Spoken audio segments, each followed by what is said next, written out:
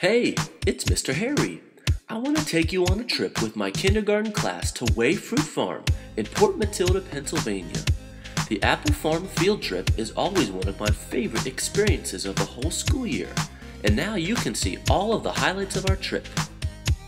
We had all 6 kindergarten classes from my school going on this field trip, so we needed to take the big yellow school buses out to the farms. Some students were extra excited because they had never been on a bus before. Neat! In the late morning, we finally arrived at our destination. There it is, Way Fruit Farm in Port Matilda, Pennsylvania. I've already been coming here for a decade of field trips, but this year's class will experience the apple farm for the first time today.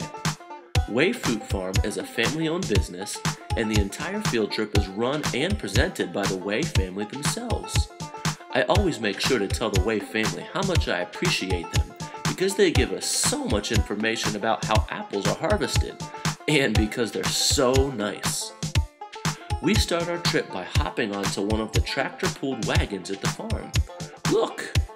There's Mr. Brooks, the patriarch of the Way family, starting the wagon ride presentation. He asks the students to pretend that they are an apple and to think about what it would be like on each part of today's trip. Before we know it, we're already taking our wagon ride into real-life apple orchards. We had already been learning all week that apple orchards are full of apple trees started from just a small seed. The students can't believe how many apple trees there are and so many different kinds of apples. Hey, whose ladder is that? It's Miss Megan's ladder. The wagon stops as Megan teaches us about apple trees from right inside the orchard. She shows us baby apple trees and lets us know that all of these big trees started just like a little one. She builds our apple knowledge by telling us how Way's apple pickers pick the apples off the tree. She says that they twist the apple and don't just pull it straight off the branch. We keep hearing that we don't ever want the apples to get bruised. That means damaged. Some of the students wonder why a few of the apples look like they're a different color than the rest. Megan tells us that the apples found in the very center of the trees don't get much sunlight, and because they're hidden, they won't get to turn red like the rest.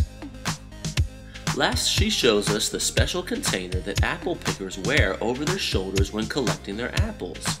She points out the cool bag on the bottom that opens up and drops apples directly into those huge bins so they don't get bruised. Well, I guess you can tell that we're saying goodbye to Megan and this tractor ride is back on its way through the orchard. Everyone's having fun as we see even more types of apples on the way back to the factory. Megan's husband Jason is waiting back at the parking lot to show us how he moves those big apple bins around. They seem too large and too heavy to pick up with human strength. That's why Jason uses his sweet forklift to carry those bins way up high. They'll have to stack a lot of bins when there's a big harvest. He tells us that the bins ultimately get stored in their giant refrigerator room, which is where he takes us next. Yep, you heard me right.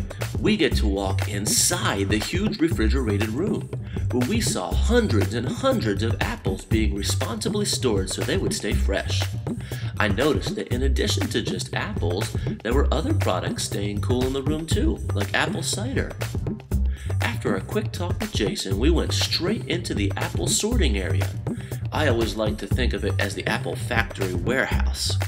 This is always my favorite part of the trip. Look how the apples roll right onto the conveyor belt, where they are spun around and washed with water, then dried next. You can see the workers from Way Fruit Farm taking the apples and checking things carefully when they're finished. Those big circles are for sorting the apples by size afterwards. Jason tells the kids that some of the smallest and smushed apples can get used to make other apple products. They don't waste a single thing, do they? We start to leave the warehouse area because it's time to check out the store where the Way family sells their products to its customers. Check out all those apples people can buy. But apples aren't the only thing for sale. We see many other items for sale too. Before we get back outside, we have to walk through their cool restaurant and cafe area. I actually ate here with my family last week. It was yummy. Jason leads us outside for the last part of our trip. While we can't actually pick apples directly from the orchard ourselves, we are given plastic bags and told that we can pick apples from 3 different bins to take home. The kids are so excited as they choose apples from a real fruit farm. Rats! Our time is getting short, and it's time to go back to our school on the buses. We've had such a great time learning about how apples are planted, grown, picked, and distributed to people just like us. Thanks for joining us.